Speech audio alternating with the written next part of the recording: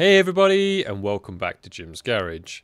In this video we're continuing the Ansible series. We're going to get on to our first basic tasks and commands. So by the end of this video you'll be able to use your existing remote connections to your virtual machines or physical machines, and you'll be able to do some simple things like pulling updates and applying them to the machine. I'll do that by going through all the steps of the installation playbook, and I'll also cover how to become the root user, because many of the commands that we'll want to use in the future will require root privileges. So let's now jump straight into a walkthrough of a basic script. So now back on my Ansible virtual machine, I'm going to create a new folder within the home directory. And I'm just doing that to keep this simple for this video. You can obviously create whatever folder structure you want. So I'm going to hit new folder, and I'm just going to call this Ansible test. And within Ansible test, I'm going to put the following file. So I'm going to right click a new file, and I'm just going to call this one Playbook -update.yaml. And in here I'm going to paste the following, which is something that I've used previously in testing. So to begin with, hopefully it's self-explanatory. We want to specify the hosts that this playbook will apply to. And if you remember in my previous video, I specified in the square brackets a set of hosts called Docker. It was actually just one machine, which is my Docker machine. And you could replicate this for multiple servers, or you could do something like all. So it's going to target all machines that are in your inventory file. So feel free to tweak this to whatever suits your purpose. I'm going to put it to all just because I've only specified one machine on there. Next, we're going to become true and become user root. What does that mean? Well, that's where it's telling Ansible to run these commands. Everything else that's coming up later in this tasks subsection, you'll notice the indentation here. It's going to say to perform all of these actions as the root user. Why is that? Well, quite simply because to do an update of the cache and to install updates, you need to be a root user. In this instance, my root user is root, so that's what I'm going to become. When it does that, it's going to ask me for a password, and we'll see that later in the video when I execute this playbook. Next, we get on to what the actual commands are. So this one is called update the apt repo and the cache on all Debian Ubuntu boxes. Pretty self-explanatory, right? And what it's going to do is say update the cache, yes. It's going to force it, yes. And the cache time is only valid for 1 hour. So if you were to rerun this playbook and it's within 1 hour, it wouldn't go and check because it's within that confine. If it's an hour and a minute, when you run this playbook, it will then go and refresh the repositories. Next, it's going to actually do the upgrade for all of the packages. So if you remember the first bit, it's going to check and pull down the latest repos. And then in the next bit, it's actually going to perform it if there's a difference between the installed version and the one that's available. Next is quite handy. It's going to check whether a reboot is required. You'll know that many times when you want to do an upgrade on Linux, it will flash up and say that a kernel update is available, and to apply that, you're going to need to perform a reboot. This checks for a file that's on there. So what will it do? It checks whether this file exists or not. If that file exists, it means that it needs a reboot. So in the next section, we've got another task called reboot the box if the kernel is updated. It's going to send a message to say that the reboot is initiated by Ansible for kernel updates. It's going to have some specified timeouts that are in there that are kind of feasible. You could obviously tweak this to whatever task you're doing. Remember, things like this, all the things I'm showing you today, you can take these and add them to other tasks should you need them. I'm simply showing you what it's capable of and giving you some examples of what you can define. And the important bit here is we've got a when clause. So a bit like any scripting programming language, we need to execute something when something is true. So firstly, this task is going to create this here to check. And then at the bottom, actually during the reboot, it's going to say, well, if this file does exist, then perform this action. So hopefully now when I execute this playbook, it should refresh the repos. It should then check and update.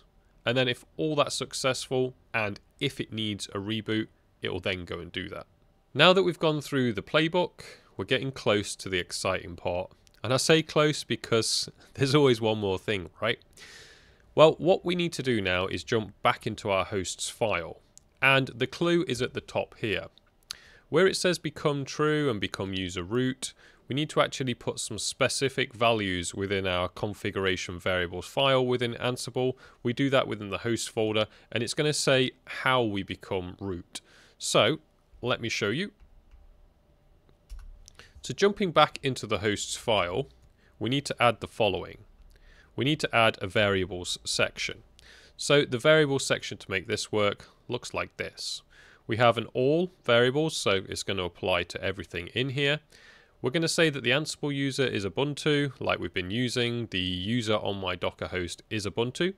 We're going to say Ansible become yes, and we want the method to be sudo, which is probably something you're very familiar with, especially if you've been following my videos or you've done anything that's going to require administrative privileges.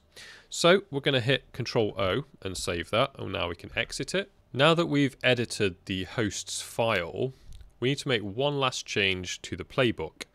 That's because we've already specified this within the host file, and we set it to be Ubuntu. So we want to become Ubuntu, but we want to become sudo Ubuntu. Hopefully that makes sense. So we're going to delete this line, and I'm going to save this file. And now we can get on to the actual command to run this playbook. So the command we need to use is Ansible Playbook. Previously we've just used Ansible. This instructs the write Ansible binary to run a playbook.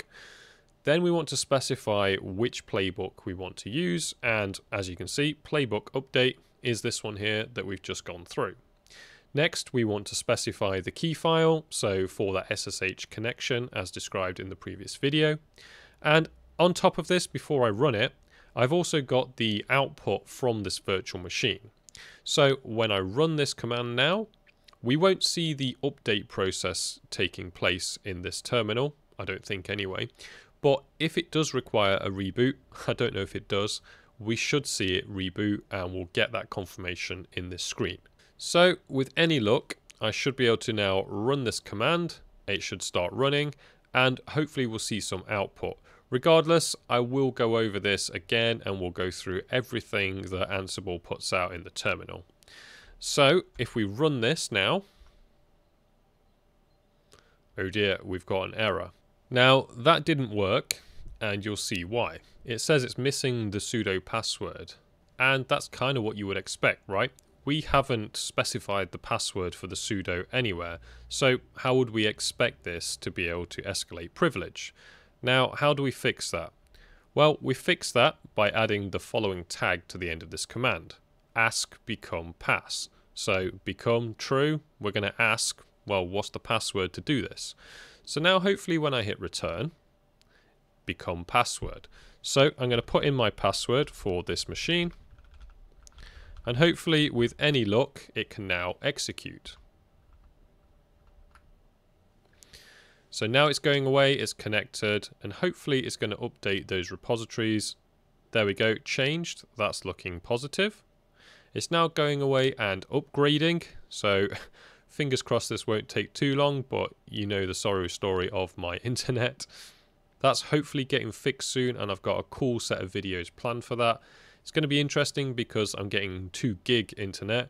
Most of my infrastructure is 1 gig, so as you can imagine, a bit of hardware needed. Anyway, I'm going to rush ahead now because this is going to take a while, and anything that's going to update, I'll skip ahead to that part and we'll have a full walkthrough regardless after this has taken place. So now that's happened, and bingo, you can see that it requires a reboot. So we know that this is working. We can also see that we've got green here that says check if it's rebooting, and it's done that. So now that's restarting, and hopefully this script should finish and it should come back and say all of the things that took place. So now you can see I'm back at the login page on my Docker host. Don't worry if you can't see it, it's just the standard login. And if we actually come back to the important bit now, which is the terminal, let's have a look what it said at the end of that. Well, it did the playbook, it did the gathering facts. As you know, that's the bit where it queries what needs to happen on the machine first. It then said it changed on the task to update the repo. So anything that says changed in yellow means that it changed. It did something basically. If it didn't do anything, it would skip over it. Then it did an upgrade, and it said again, changed. So it did something. It did the upgrade. It then did a check to see whether the file was there, in which case green, it was there. So then it performed the task of, remember it had that when condition. So the file was there, so do a reboot when that file exists, and therefore we got another change.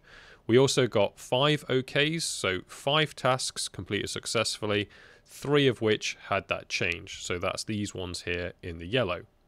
Nothing failed, and now that machine has rebooted and everything is up to date. Excellent. And obviously now you could take this, you could change your hosts file, and you could put in all of the different hosts that you want this to apply to. Now, it's probably a good idea to think about what you're rebooting. You don't necessarily just want to go and reboot everything. For instance, something like a Docker Swarm or a Kubernetes cluster, you don't want to go and reboot the whole thing at the same time. That's going to cause problems. What you would want to do is building some logic, and we'll come on to that in later videos where we'd want to have some conditions. So we go through perhaps one at a time. We would do things like draining the nodes, cordoning them off, then doing the update and the reboot, and then only when that virtual machine is back up, we've uncordoned it, we've taken off the drain, and we've allowed it to fill with pods, we would then move on to the next machine. That would mean that our cluster stays healthy, but also gives us a systematic way of updating the entire cluster. So do have a think before you go and run this on your estate and just plug in every machine. You could run into some issues.